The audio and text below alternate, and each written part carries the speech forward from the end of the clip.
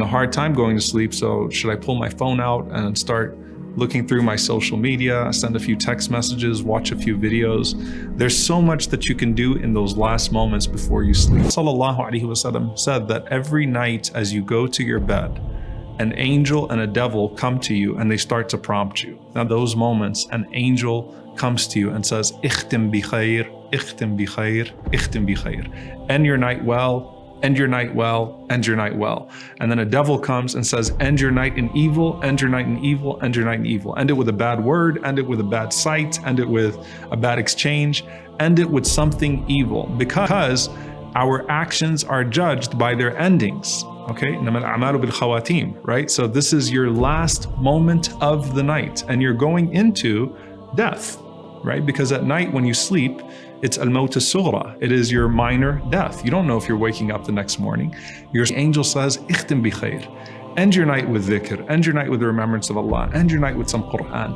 End your night with those good things, not those things that are bad. The Prophet ﷺ said that when a person makes wudu, he said, purify your body so that Allah subhanahu wa ta'ala may purify you at night. For when a person goes to sleep in a state of wudu, Allah subhanahu wa ta'ala sends an angel that spends the entire night at your head. And that angel says, Allahumma ighfir li abdika kama bata tahira. Oh Allah, forgive your servant as he went to sleep in a state of wudu. Oh Allah, forgive your servant as he went to sleep in a state of purification.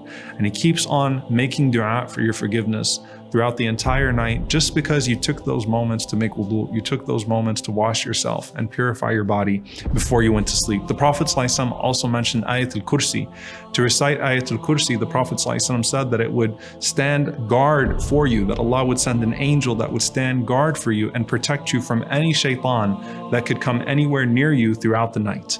And so just by making wudu, just by reciting Ayatul Kursi, by reciting those things, you have an angel that stands guard for you. You have an angel that seeks forgiveness for you throughout the night.